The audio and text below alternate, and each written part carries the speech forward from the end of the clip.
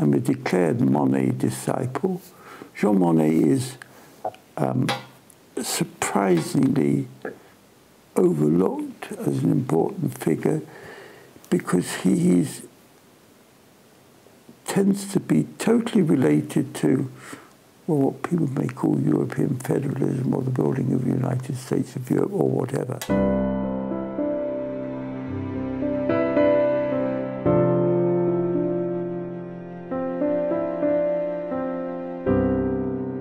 Now, Monnet had a most remarkable career. When he was a youngster in the First World War, the French government was in Bordeaux, and he, through connections, got an interview with the Prime Minister and said, it makes no sense that France and Britain are fighting Germany, but they are competing with each other in buying armaments. So why don't we have a joint purchasing of armaments? And the Prime Minister accepted that, and he was put in charge of coordination. And in the Second World War, travelling on a British passport, he in fact worked on this in Washington. He shortened the Second World War by 1 year because he looked at the figures that Roosevelt had shown that the Americans could produce in the way of armaments, ships, aircraft, etc. And then he famously did his balance sheet where he took factories in the States that could be converted and almost on the back of an envelope and said to the President that this is vastly underestimated and the targets should be these. And all the professional advisors were opposed, but Roosevelt was sold it because he was a very persuasive man, Monnet, and he increased the targets, and the targets were exceeded. We were already aware of Monnet when I became an officer of the Bar Association, and we had the idea in 1979, I think, we launched a European lawyer's passport where you prove that you're a lawyer to plead before the court in any different member state. And we got a message from Monnet on that subject. It was not written by Monnet, it was approved by Monnet, and it was the last message before he died. And he published it, then his memoirs came out, and it was natural for me to read them. And when was this? We're talking about late 70s. Monnet died in, I think, 78 or something like that. One of the reasons for his success was he was a threat to nobody. He wasn't ever wishing to run for political office. He was director of the plan in France, rebuilding of France. He was the first president, if you like, of the commission. But he was never a threat. And as he always said, people divide into those who want to be somebody and those who want to do something.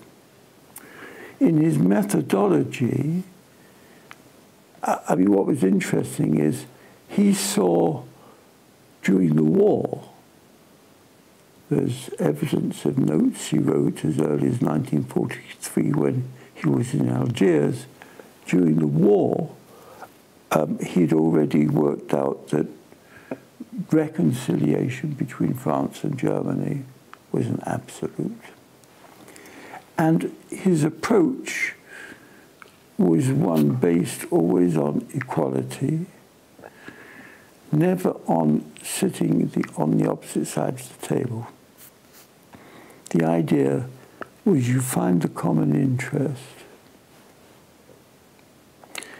and having found the common interest, what you're facing is a common problem which requires a common solution. So you put the problem there in the middle of the table and you sit round it. It sounds, okay? But by this approach, he was extraordinarily successful. And as I've said, he was a very clever lobbyist, even down to the fact that he knew that the top man was the man who had to make the decision, but there were lots under him who could block. And that in the days of writing letters, how do you make sure the great man reads a letter? He knew this. He always got on with the secretaries, persuade them to put the letter on the top of the pile. These very small things are absolutely essential when you're trying to influence. And there are, his capacity, and this is where I've always tried to learn, it's very hard, but how you free your mind. We, certainly Anglo-Saxons, when we have a problem, we tend to attack it hours on end in meetings. That was not Monnet's method. Monnet always had relatively short meetings. Even if you spent a day with him, you'd keep breaking off and leaving the discussion, doing your own thing in the garden or whatever, and coming back. And the method of debate principle was that nothing you say is stupid. And don't wait until your idea is developed before you present it. So that, and the other thing is, and this he learned from a wonderful quotation from the old King Saud of Saudi Arabia, who said everything in life is means, including obstacles. When you come up against a problem, you don't worry about getting around it, you worry about how to take advantage of it. In everyday life, if you are a decorator and the room has a big, in the middle of this room there is there's a pillar, you can't hide the pillar, so you feature the pillar. That's sort of an example. The other thing was Monnet was always thinking a long way ahead. My colleague Max Constam, who at 90, he's 97 now, he's the last surviving founding father. Max always told the story. He was on holiday in France in a day when communications in France were very difficult. He was in a village and he got a telegram from Monnet, so he cycled several kilometers to the telephone. And Monnet says, I have to talk to you urgently. And Max says, what about? He says about monetary cooperation in the 60s.